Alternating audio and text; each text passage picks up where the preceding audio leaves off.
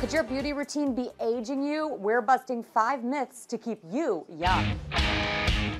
Makeup wipes are great because they're loaded with products that actually dissolve makeup. And there are some that are more natural and fragrance-free, and there's some that are more like a typical makeup remover. The problem is they have chemicals in them. And so the tendency is for individuals to wipe their makeup off and go to bed like that. You have still got to wash your face with water afterwards. You want to remove the chemicals that were in that wipe, because if you don't, you're not only going to have chemicals on your face, but then if you go to put on any beauty products afterwards, they're not going to penetrate as well. The skin around the eye is different. It's thinner. It doesn't have any sebaceous or oil glands as much as the rest of your face.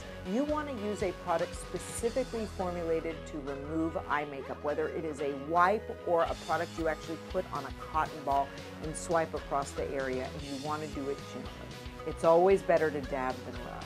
Cleansers are incredible. There's something out there for everyone, and some people are foamers and some people aren't foamers. My rule of thumb is you want a soap-free cleanser, which is considered a synthetic cleanser. They do not strip the skin as much, and they don't have as much of a basic pH. So they're actually better at maintaining that acidic pH of the skin that we want. Well, I think most people apply sunscreen with a really good intention, but they don't do it properly. And so you need to put a really good coat on, which is why, if possible, I prefer creams and lotions, but some people just want to use a spray. And if you do, make sure you get a good thick layer on.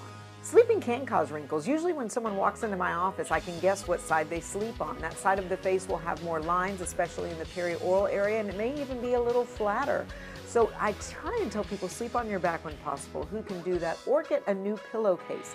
There are now pillowcases, some of my favorite have copper fibers in them, and these are designed to actually over time impart copper onto the skin, which is a building block for collagen, but they also are smooth and have a silk-like texture, which can not only keep your hair from getting tangled, but also keep your skin from having a lot of friction on the pillowcase.